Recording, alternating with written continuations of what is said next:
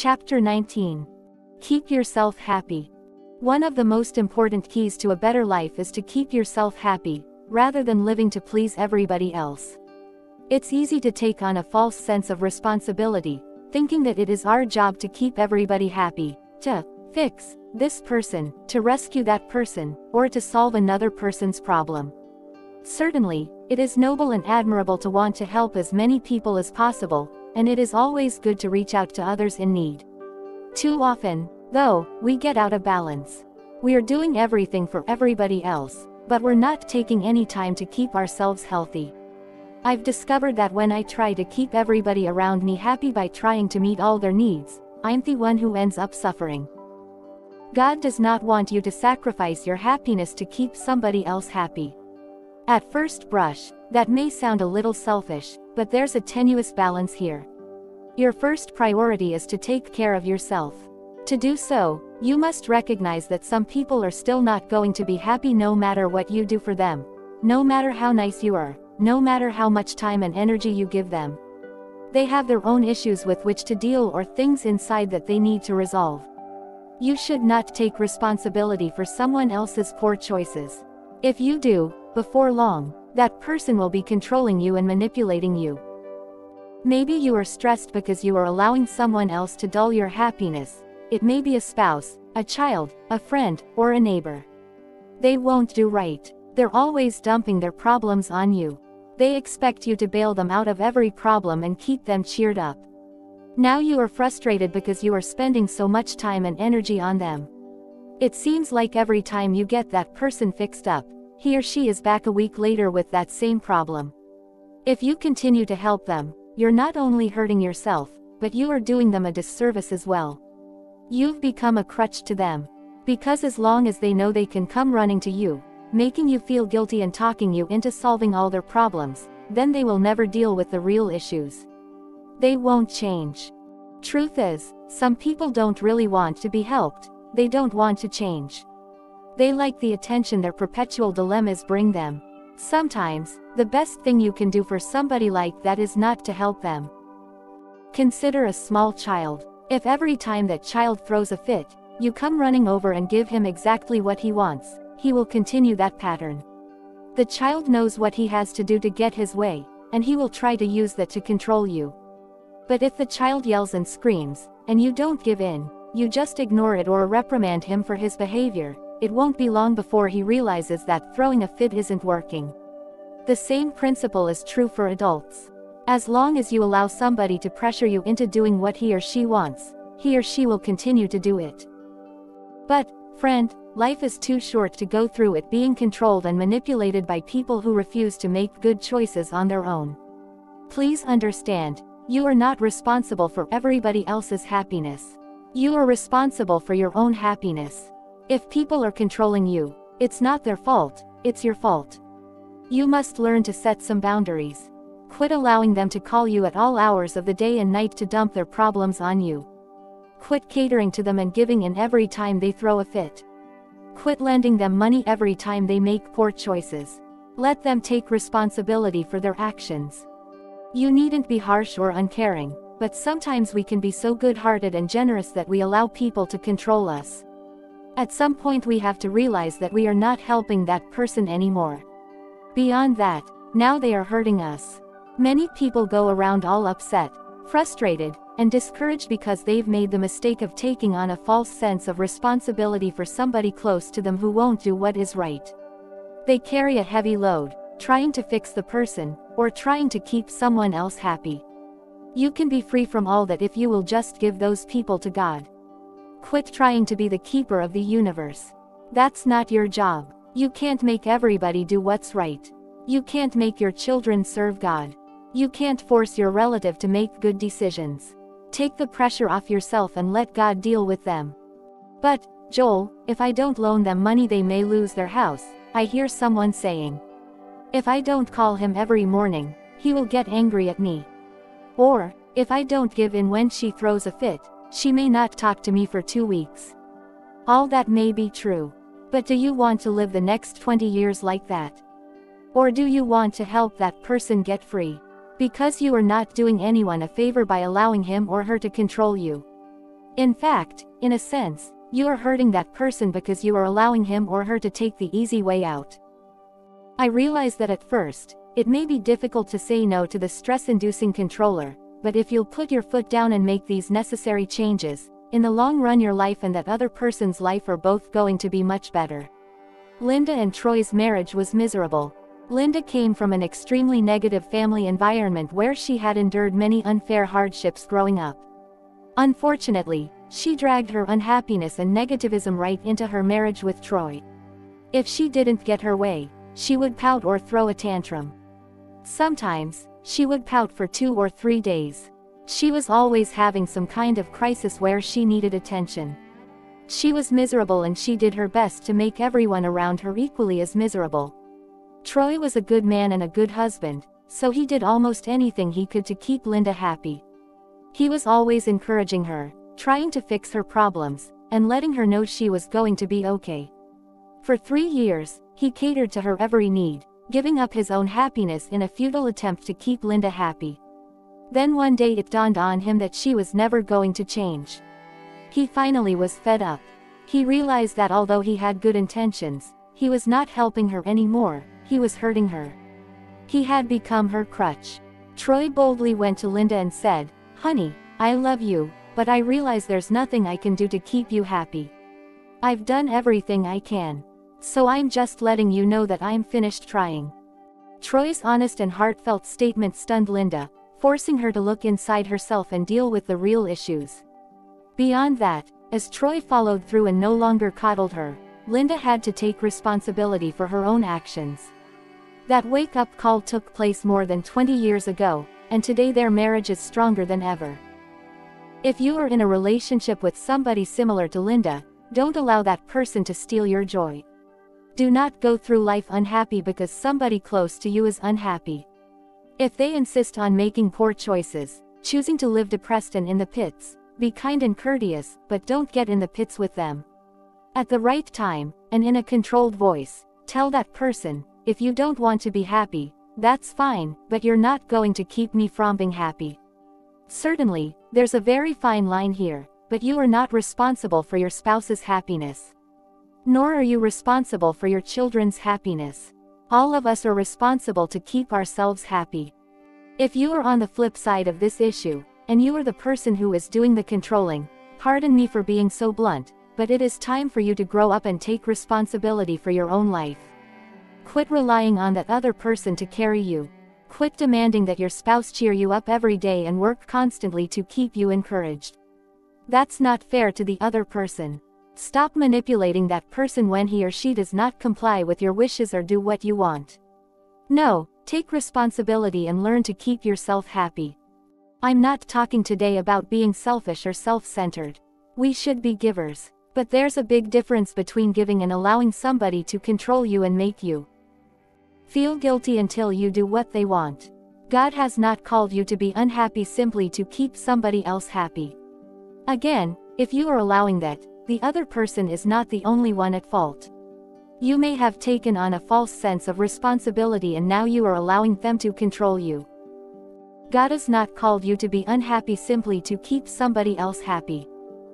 If you are in a relationship where you do the majority of the giving and always encourage or rescue the other person, that is a clear sign that something is out of balance.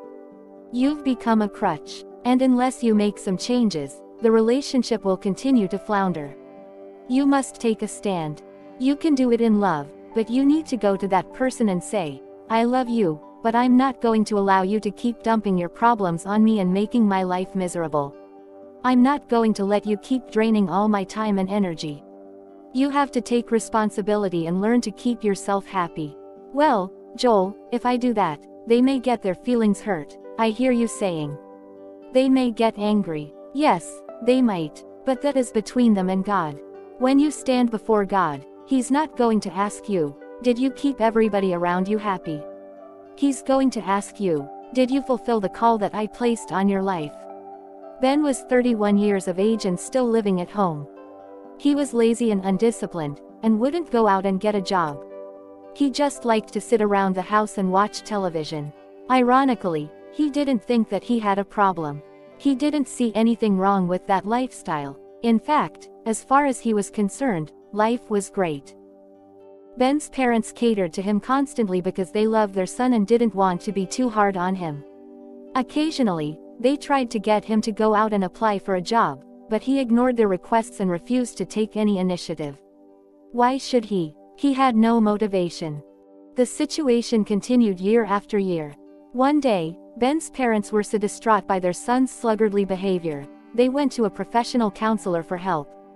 The parents explained the situation to the doctor and told him how their son was extremely lazy. "Doctor, on top of all of this, our son doesn't even think that he has a problem," one of the parents lamented. The doctor's reply shocked the parents. He said, "Well, I agree with your son. He doesn't have a problem. You have the problem because you have delivered him out of all his problems."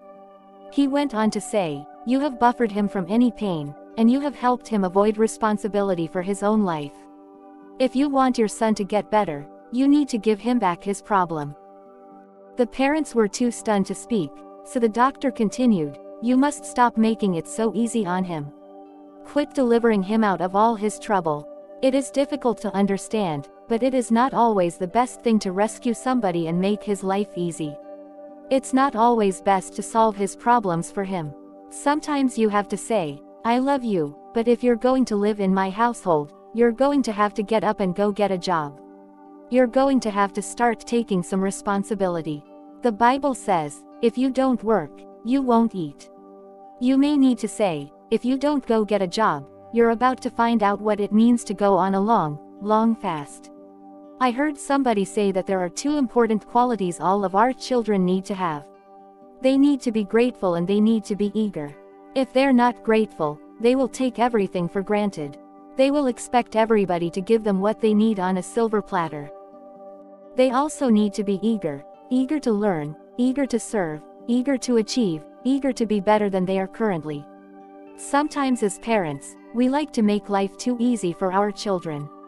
Victoria and I have some help around the house, and the easy thing is to let the housekeeper make sure our children's rooms are clean. But I know that is not the best thing. As I write these words, our children are 12 and 8, and every morning they make their own beds, get their own clothes together, and get dressed by themselves. When they come downstairs, they have their chores to do. Sure, Victoria or I could do it ourselves, or we could pay somebody to do those same chores. But I know that if we make it too easy for our children, they will develop the wrong habits and mindsets, and our excessive kindness will actually hurt our children later on in life. Adults, too, need to be grateful and eager. I have a tendency to want to help everybody. I want to solve all their problems. Let me do it for you. But I have to realize that's not always the best. Several years ago, I ran into a homeless man who was about my age.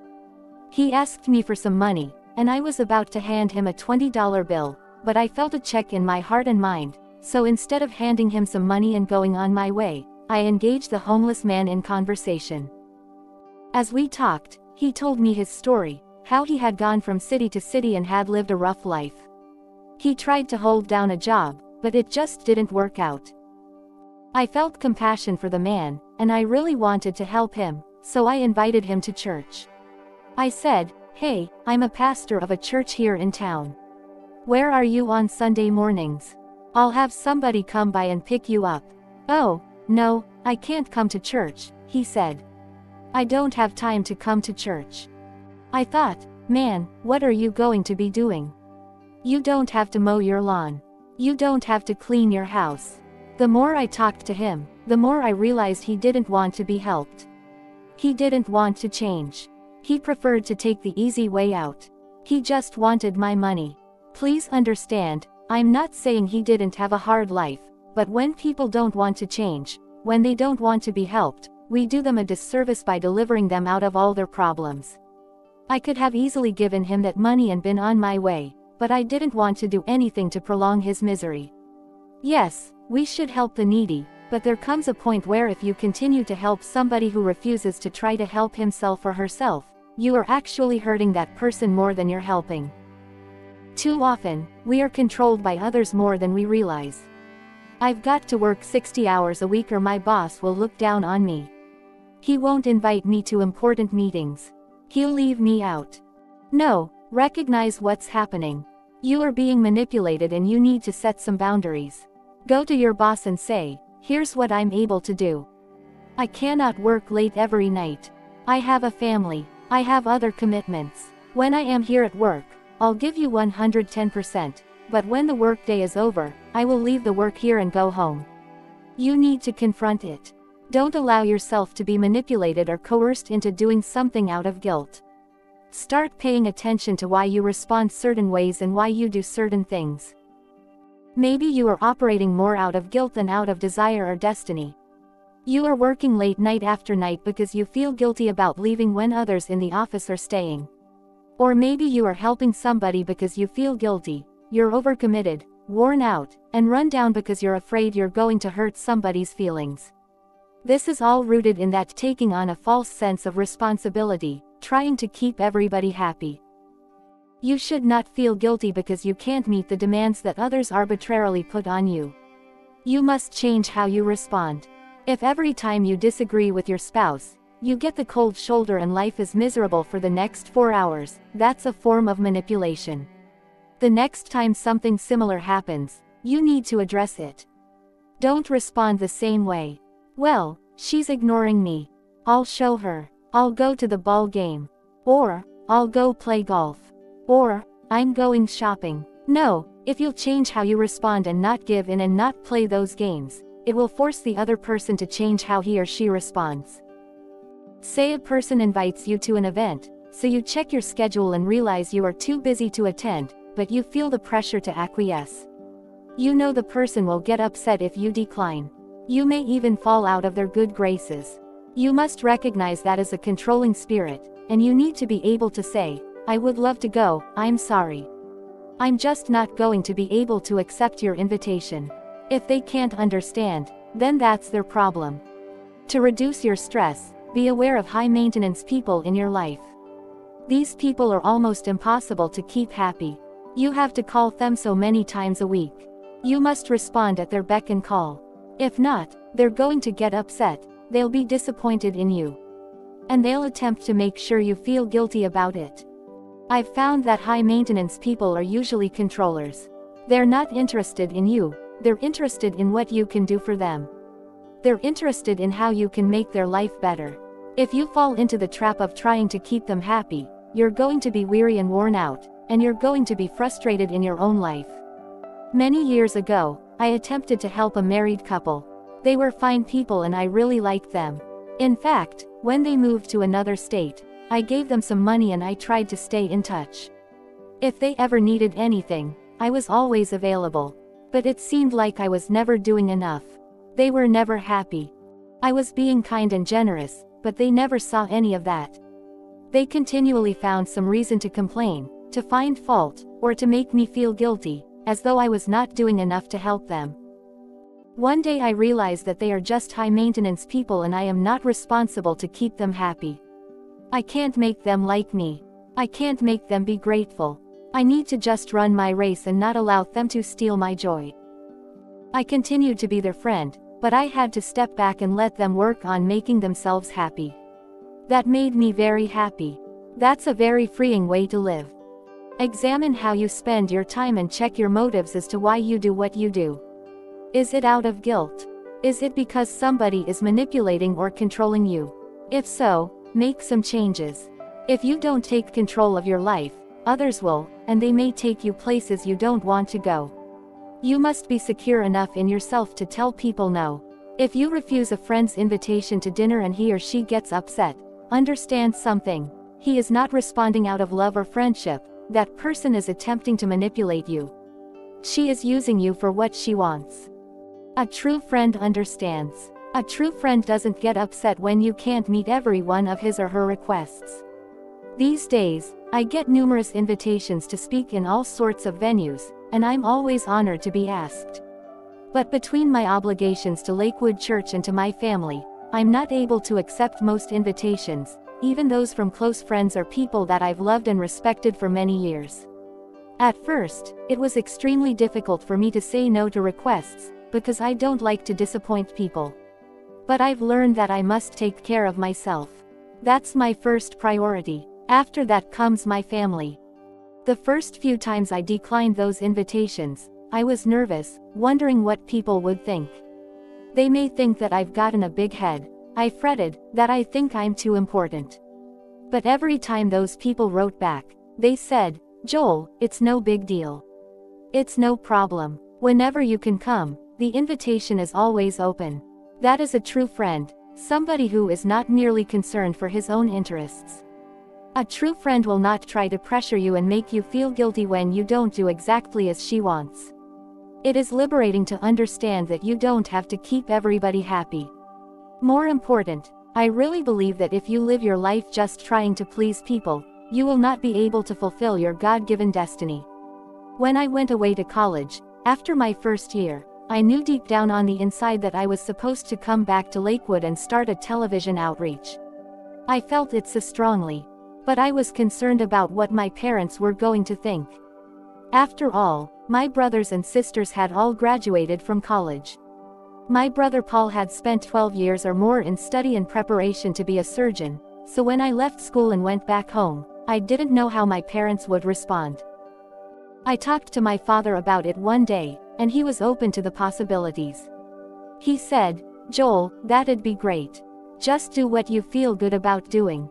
Daddy was fine with my leaving school and developing the television ministry at Lakewood. My mother, however, was a different story. Mother needed prayer. She couldn't stand the thought of one of her children not graduating from college. That was tough for me. As I said, I don't like to disappoint people, especially my parents. But I finally had to make the decision to do what I felt good about. I had to follow my own heart. Of course, my mother eventually came around. I told her the other day, "Mother, I didn't graduate from college, but I'm doing pretty well today." Sometimes, you're not going to be able to keep everybody happy, even your closest loved ones.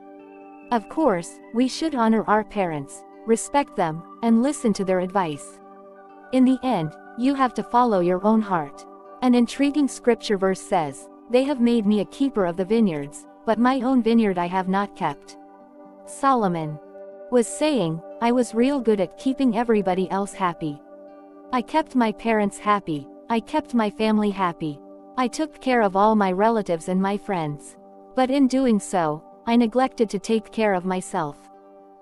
Too often, we live to please everybody else, but we neglect to take time to please ourselves. We end up allowing somebody else to run and control our lives. If you allow them, some people will draw all the time and energy right out of you. You would see your life go to a new level if you dared to confront those people and start making the necessary changes. I'm not saying it's going to be easy. If people have controlled you for a long time, they're not going to like your putting your foot down. Always do what you must in love, be kind and respectful, but stand firm and make a decision that you will live in freedom. If you are the controller rather than the person being controlled, you too need to change. You're not going to be blessed by manipulating people to get your way. Quit pressuring people into doing what you want. Take the high road, walk in love, and you'll see your relationships and life become so much better. Let this be a turning point. If you have been living to please everybody else, or constantly trying to fix everything, rid yourself of that false sense of responsibility. Yes, reach out to others. Yes, be kind and be compassionate. But make sure that you're keeping yourself happy. After God, you are your first priority. Friend, if you will run your race and not let people control you and manipulate you, you'll not only have less stress and more time and energy, but I also believe you'll be happier, and you will be free to fulfill the best plan that God has for you.